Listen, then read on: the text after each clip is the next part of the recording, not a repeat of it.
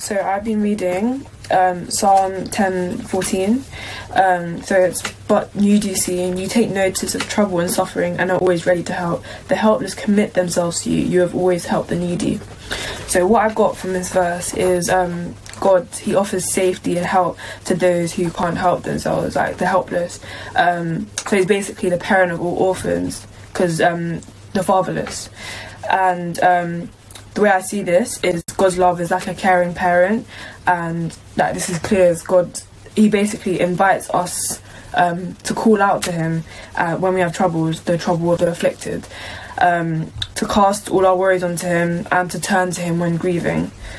So there were different translations, so it might say different things, but I looked up different ones and I came across the Christian Standard Bible Translation and the Common English Bible Translation. So the Christian Standard Bible Translation said, "But you yourself have seen trouble and grief, observing it in order to take the matter into your hands. The helpless one entrusts himself to you. You are a helper of the fatherless." And the Common English Bible Translation said, "But you do see troublemaking and grief, and you do something about it. The helpless leave it all to you. You are the orphan's helper." So these translations, they helped to make it clearer to me, because I didn't really understand it at first. So I looked up different translations, and a lot of them included the phrases orphan's helper and helpless. So I thought that highlighted how people in trouble, or the helpless, look to God for help, and they basically abandon themselves in God's hands. And from personal experiences, I know that when I find myself in a difficult situation in life, like to do with school, stress, anything, I turn to God for help and I pray to him. But I feel like, because a lot of the time I turn to him last, so I feel like I should go to him first, like before anything, because he's our father and we should trust in him. Today's scripture reading is taken from Psalm 68, verse 5 and 6. This is entitled God the Father. So verse 5 says, "Father to the fatherless, defender of widows, this is God whose dwelling is holy." This means to me that these are some of the good things that God does. He always defends us at any time and anywhere. You should never doubt God in any circumstance. God is the joy of us as his people and lets us rejoice when we come before him. Verse 6 says, "God places the lonely in families. He sets the prisoners free and gives them joy. But he makes the rebellious live in a sun-scorched land." This means that he cares for the afflicted and oppressed, repentant sinners who are helpless and exposed more than any fatherless children are admitted into his family, and we share all the blessings.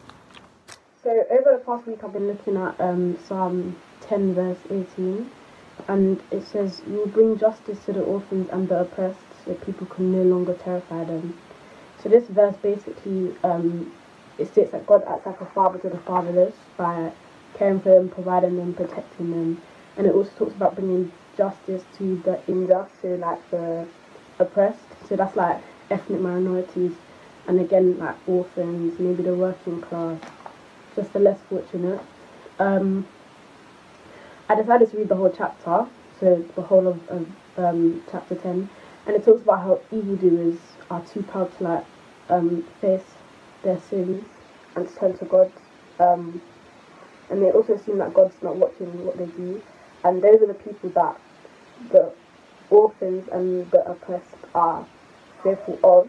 So by God protecting them and acting like a father to them, it kind of makes sure that they're not fearful, they're not scared of the evildoers anymore.